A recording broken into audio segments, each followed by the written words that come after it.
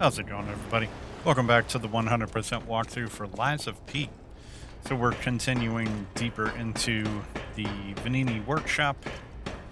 In the last episode, we progressed part of the way through the workshop and opened up a shortcut. So if you need to see the episode where we began this area, that would be the previous episode. So going back through the hallway here with the fiery ball made out of puppets, we're gonna continue on, get another shortcut, fight a little mini boss or an elite enemy, and we have a decent chunk left here. We are going to be obviously progressing towards the boss, but I don't think we're gonna make it to him in this episode. Talk with these NPCs Pleased to see here. you, my stalker friend. You made it all the way here unbothered by ruffians. You've got talent. I've never seen you before, but who cares? This may well benefit our former client. Did you catch that subtle whiff of money in the air? Moneybags himself, Lorenzini Vanini, is inside this factory this very moment. You caught us on our return trip. We had to deny his ridiculous request in person just to be sure it wasn't a joke. All we could do was laugh. Keep your whiskers up if you're heading in there. He is the richest man in Krat. Or so they say. Who knows? Maybe he's handing out bags of money to lift his spirits. Ha! That seems unlikely. No way are we doing that. Well, anyhow, best of luck. Best of luck to you, my friend. Are you carrying the latest edition of Vanini's Landmark Guide? It's the most popular non-fiction work in Krat these days. Maduro wrote the actual guide, but Vanini published and financed it. It goes for a premium at the shop, but Maduro might not get his cut. He went missing recently, which of course made that volume more popular than ever. If you can get all 3 volumes collectors want, bet you can get 4. No, 5,000 for it at the shop. But you're in luck. I have a conscience and a powerful sense of self-preservation. I'll let this one go for 500. That's a good investment. Don't sleep through it. You'll wish you... So you can buy this. I have actually not tested what happens if you don't buy it. So it's just a landmark guide that is So, have you pretty had much time a to fake. read it?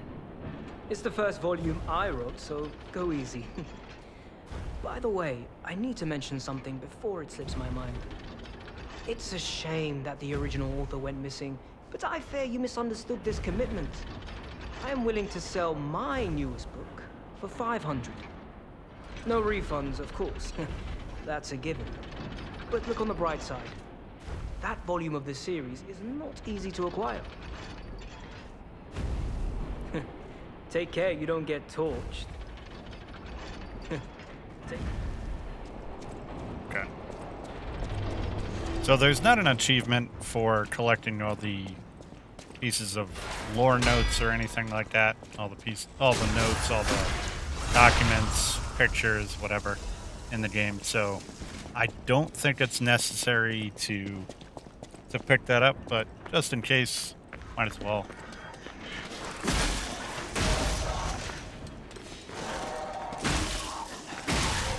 So we want to take out these guys, and then around the corner, we're going to get a shortcut and be able to open the Trinity door, for which we got the key from the King of Riddles. Okay, so this is the shortcut that I pointed out that goes back to Double Shield Man that we fought. Again, not a very handy shortcut, but shortcut nonetheless. So these are what the Trinity doors look like. That little symbol on there. Just keep an eye out for them as we progress through the game. Obviously, we're going to be pointing them out in the walkthrough here, so don't you worry about missing them.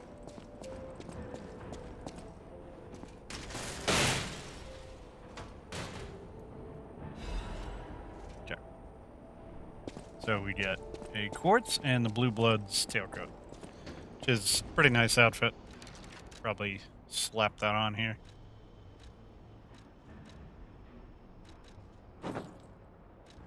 Yeah, go.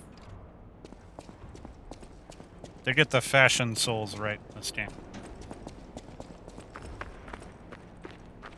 Okay, so now down this pipe are going to be those little crawly guys. So this guy hops up from down below. Then see the other ones, they're crawling on the ceiling and they're going to try and jump on your head. So back up, don't let that happen. Now these guys also do a little flurry of attacks and then they'll like fall over. That's really the best time to beat on them. Because they do, for little crawly things, they do actually hurt quite a bit. More than they should. Smack this guy before he even gets up.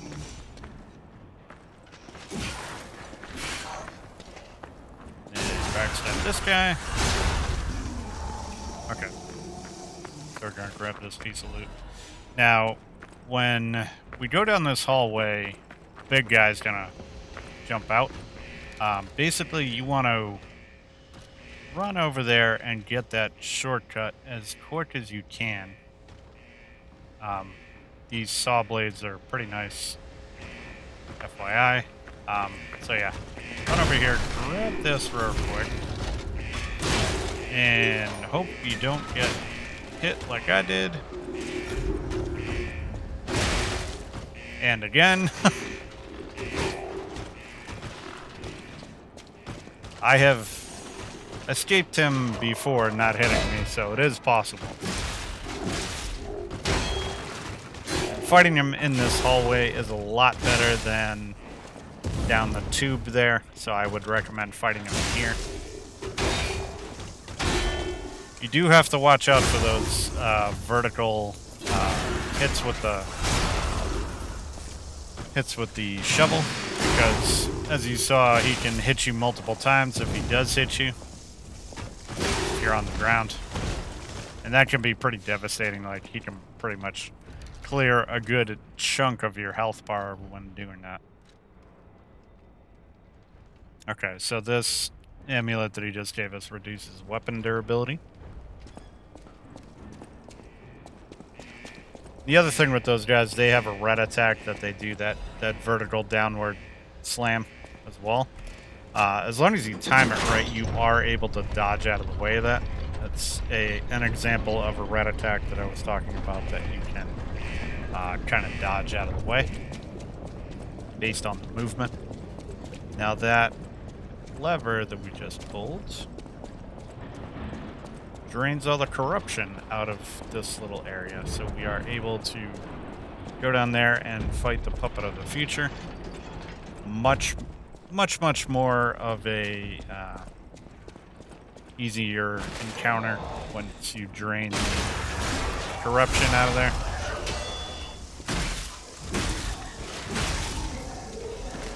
I, like most other people, kind of chose to fight him in the corruption without realizing that you could drain that prior to that.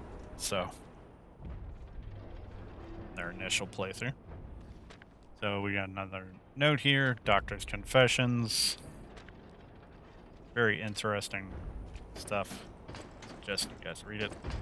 Pause the video if you need to.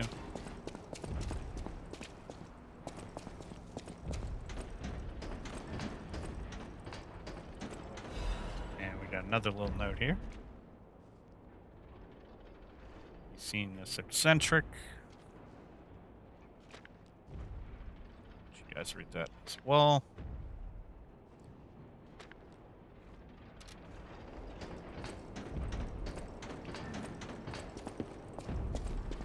Okay. Now we're going to get a shortcut that brings down that pipe that we saw. Or actually, we didn't see that because we didn't go over that direction. But this basically connects this side of the factory by pulling this down. Connects this side of the factory to the beginning area, And I'll show you how in a second.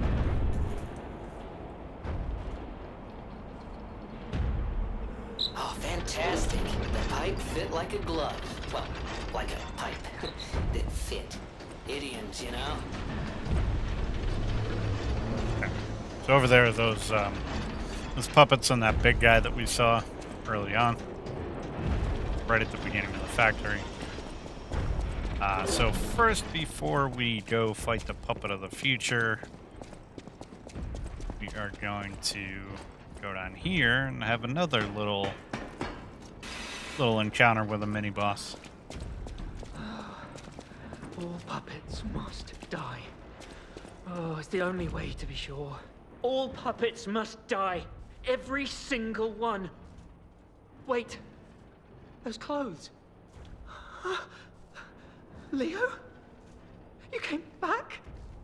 I killed countless puppets to atone for what I did. I didn't mean to break my vow. I was just so scared. I'm sorry I ran away. Oh, if you're a ghost, just leave me be. It's the weight of guilt. The burden never gets lighter. All puppets must die. Kill the puppets! Okay, so obviously, if you're wearing different clothes, there's going to be some different dialogue there. I wish I'd known. This guy has a lot of fast swings. He has the puppet saber. But it does, as you've seen, he does leave himself open to backstabs pretty well. Like any humanoid opponent in the game. He is pretty quick, so it does take a minute to get the perfect guards down and get into proper position to do the backstabs.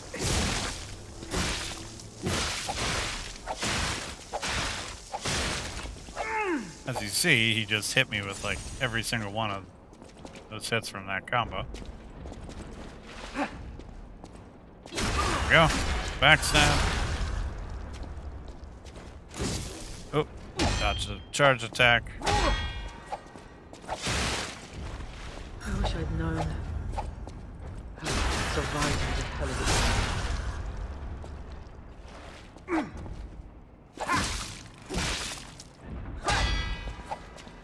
But just keep circling around and try and get perfect guards if you can on those swings. Just don't get stuck in the corners, because that can happen. Surviving is a hell of a game.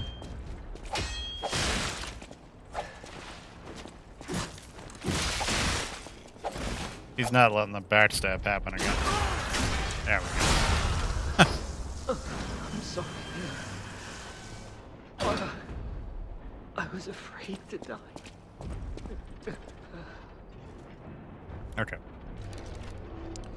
So he gave us his clothes, as well as a mask. That's what it looks like, and kind of silly. His clothes are kind of nice looking.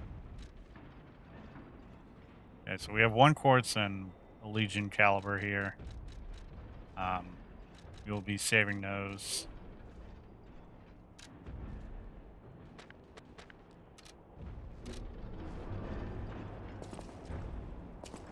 Okay, so as you can see, the store is open now.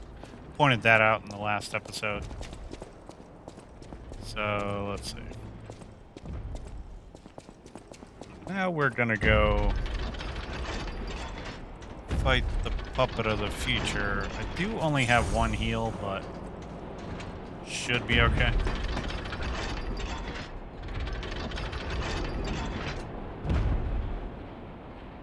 Just gonna wait for him to go by.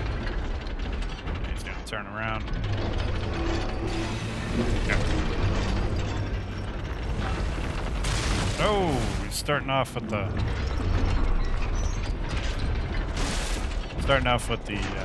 swirl of his hands. Okay, so this guy does a lot of stomps, as you can see. Oh, God.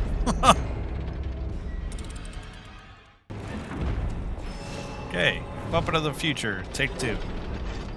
So like I said, this guy has like a couple slams with his feet. He has that single leg stomp like right here. And you gotta watch that foot when he moves it back, because as you can see, it hit you. Oh, God. When he does hit you, it causes electric shock. You do have to watch out. Okay. So just beating on his beat on his ankles. That he's raising up one of his arms, so just watch out for that. He does have a double foot slam, like right there. He's doing these moves right on cue. Okay, nice charge attack there. Bring it down. Now that swirl attack he started off with last time, just swinging his arms around, it is pretty easy to avoid. Just stay in the middle. You can see that just him lifting up his foot and putting it back hurt me. So you gotta watch out for that. Yep, and it hit me again. So yeah, just stay in the middle if he starts doing swirling his arms. About the safest place you can be, and that's really a good opportunity to just absolutely beat on him like right now.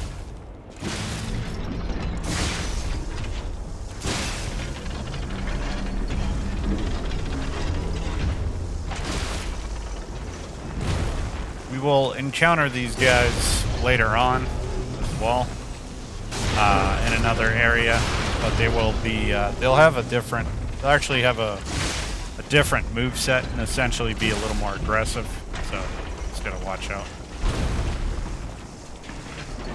So it's good to just kind of learn how they move right now.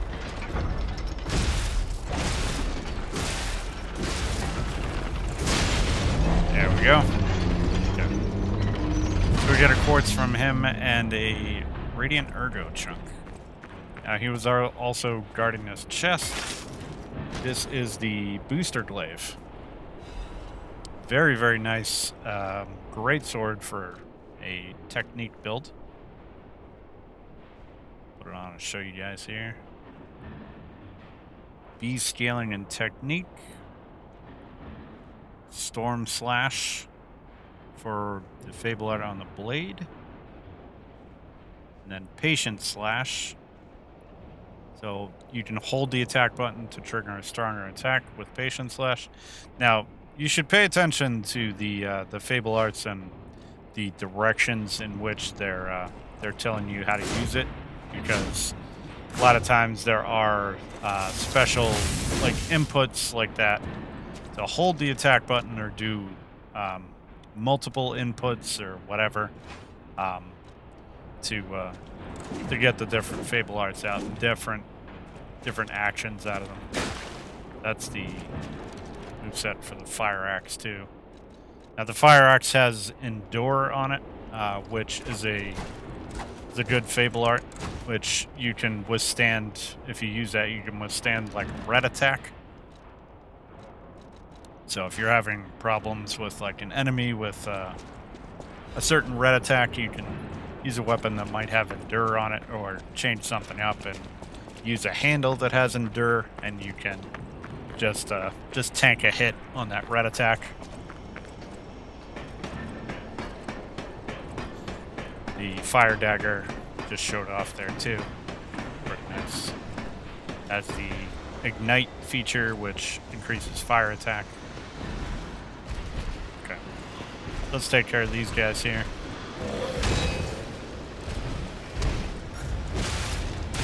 Oh. He does not use that red attack very often.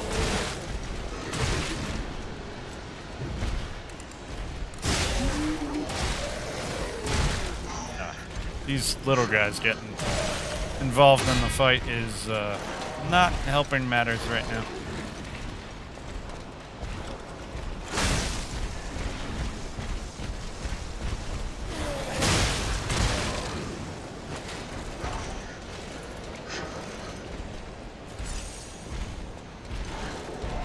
The little guys are more of a nuisance than anything.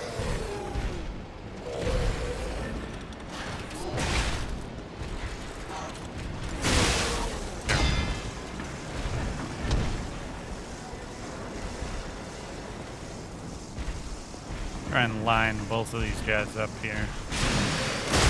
There we go. Beautiful. Okay. Okay, so around the corner here is the first stargazer. So you guys kind of see how the levels all connected here.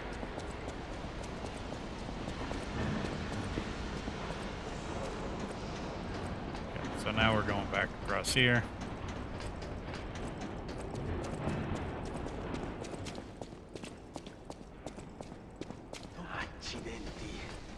I have to stop them. Right up there is Vanini. There's a stargazer up there as well. Let's take care of this guy.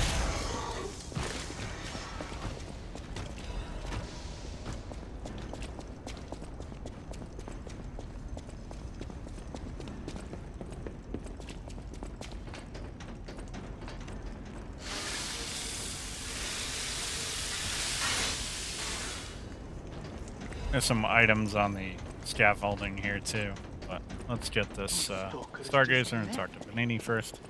That's rather disloyal. Oh, easy now. No need. Hold on. Geppetto's a friend of yours. Did he send you? I'm fine. Please, help me find my butler Pulcinella. He's a puppet and a friend.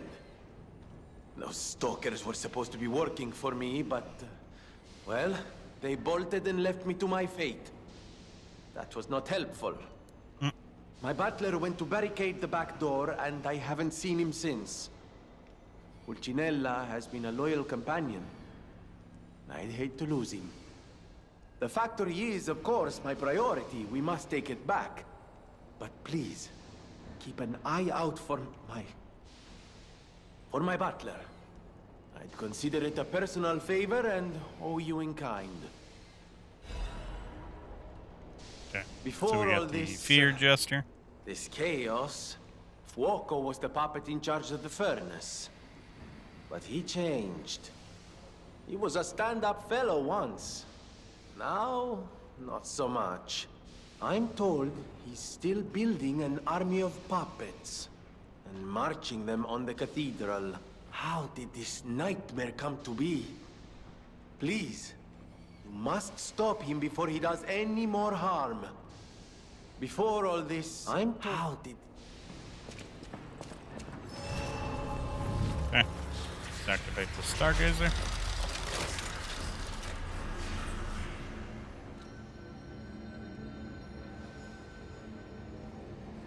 Okay, so we got a bit of time, so let's clean up this room over here.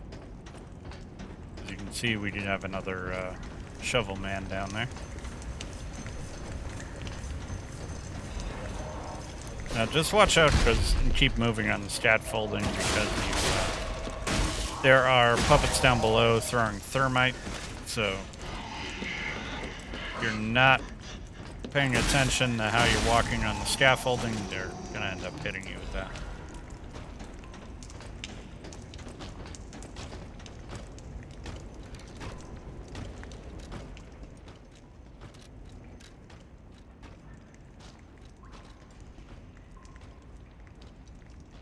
Okay, so we have a technique and a motivity crank now, for those interested.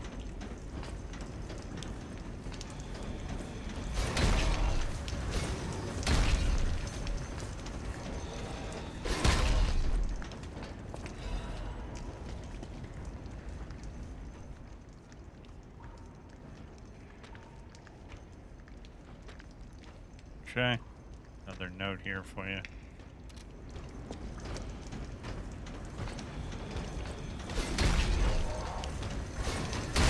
Oh, see what I mean about keep moving? And of course I missed that jump.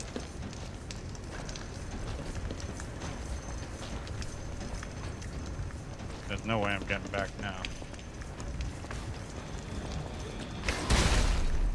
You are a jackass.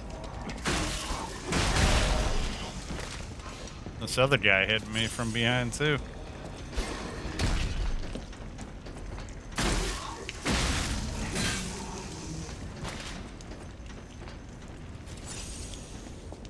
Another guy over here.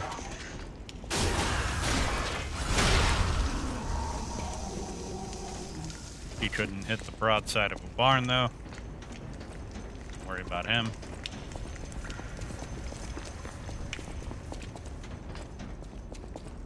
Let me run back up here and grab the loot and killed a couple guys I was going to up here.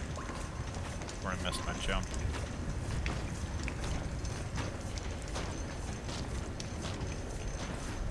There we go. So I'll jump the other side. Grab that.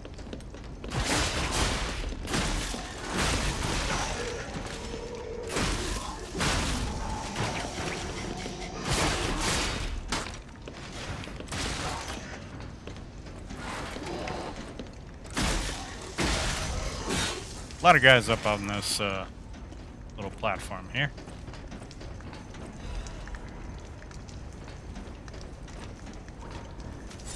A lot of guys for a little skinny platform, but oh well. Okay, maybe we can ascend to attack this guy. Yes, we can.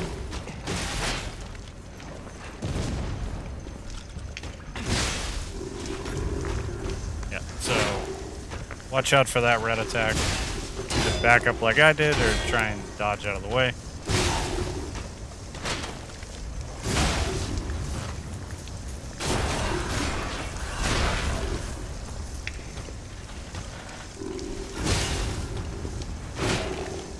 Watch out for that.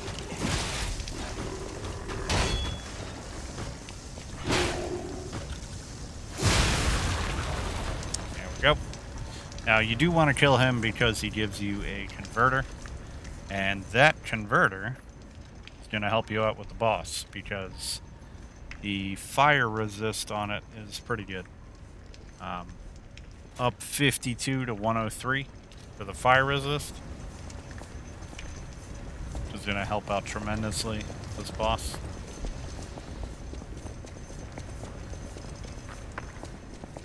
Okay, so from here, we're going to go back and do some leveling up.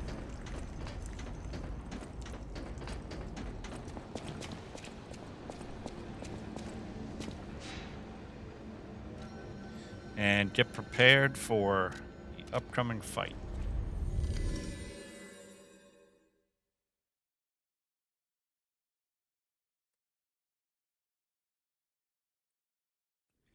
Which Fuoko is it's a pretty cool boss.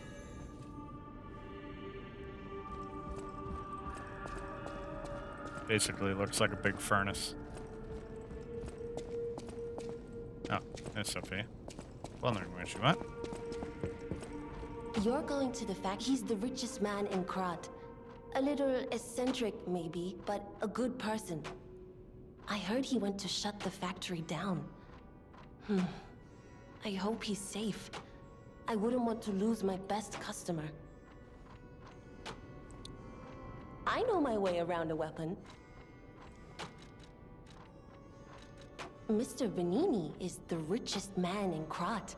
His company manufactures most of Krat's exports. He's, peculiar, but a good-hearted man. Even though he's rich, he treats every employee with respect. I heard he went to shut the factory down. Okay, same. A stargazer is a survival device. I know my way around. Okay, so we are going to upgrade our electric coil to +3. We don't have any crescent moonstones yet, which is the second upgrade material. We might as well upgrade the salamander dagger because the area after this, we're going to need that. The enemies there do not like fire.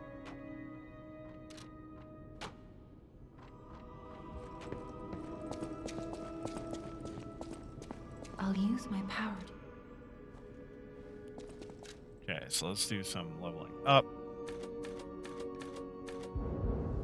Okay, so we can get our stamina almost up to 20.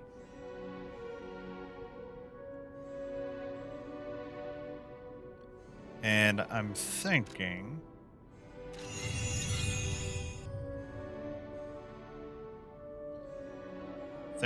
that I can pop a few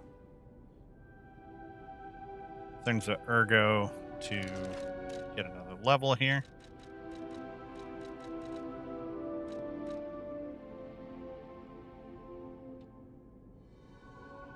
So we'll do that,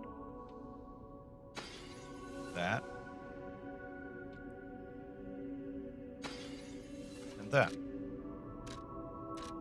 I'll use my power. And we can either get the stamina to 20,